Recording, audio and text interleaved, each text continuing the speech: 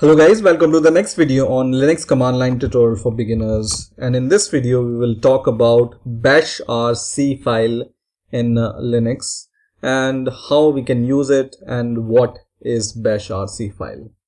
So first of all, what is Bashrc file? The Bashrc file is a script that is executed whenever a new terminal session is started in interactive mode, right? So first of all, for example, you open your terminal and just check whether you are in your home directory or not. By default, you are already in home directory whenever you open your terminal, right? Now in here, you can just write ls -a for the listing, and you will be able to see there is a file called .bashrc. And this is the file which is responsible whenever you open a new terminal.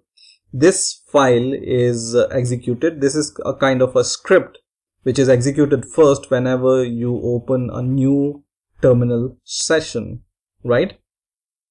So let's go inside this .bashrc file. So you can use nano to display the content of this bashrc file. So just write nano.bashrc and you can go inside this file and you can see the content of this file like this.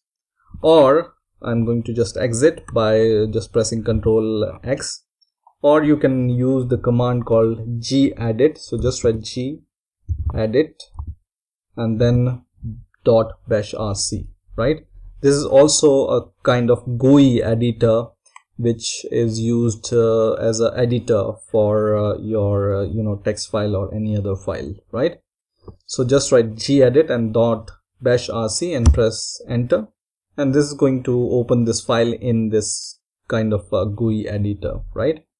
So in some operating system, I'm talking about the Linux operating systems, this bashrc file is already there and some scripts are already there inside this bashrc file. So for example, I'm using this Ubuntu operating system and it already have a bashrc file and it already have this kind of script inside this bashrc file, right? Now in some other kind of Linux operating system, a few days ago I was using, for example, Linux Mint.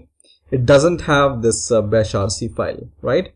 So anyway, if it exists, it's okay, and if it doesn't exist, you can just create one for you using this gedit command or nano command. It doesn't matter, right? So now what we were talking is that this script is executed whenever you open a new terminal, right? So whatever you add to the script, it will be executed first whenever you open a new terminal session, right? So just go at the end of this file, and if you create a new .bashrc file, it's okay. Just go at the end, or if you have a new, just write there. Just write, for example, echo, and then in double quotes, this is a test, right? So just write this command here. You already know what is echo command, right? And then just close this bashrc file.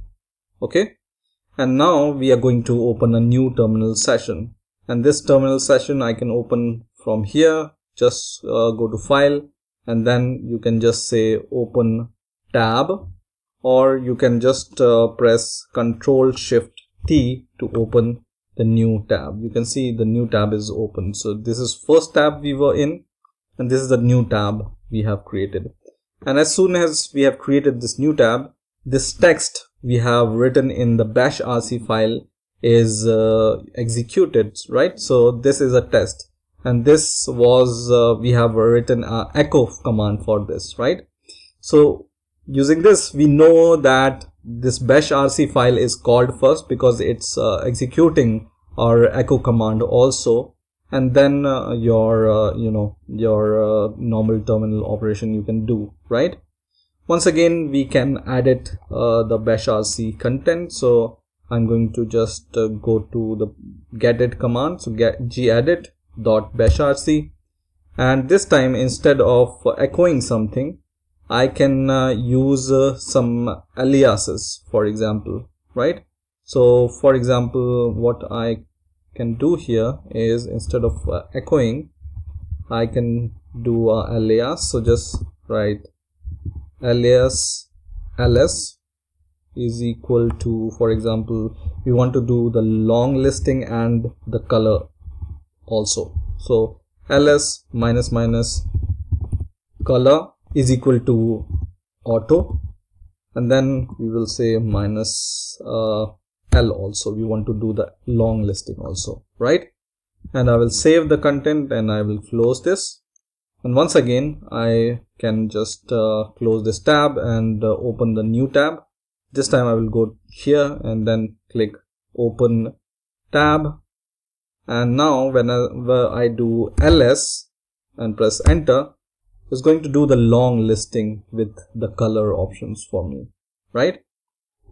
So in this way, you can customize your bashrc file.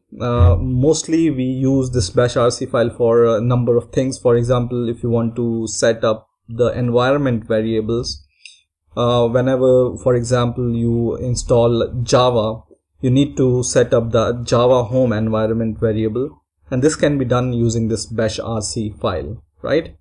Or whenever you want to use Git and you want to see which repository you have checked in or you have cloned, you can write a script for this, and then you will be able to see in the terminal itself which version or which Git script, Git repository you have, right?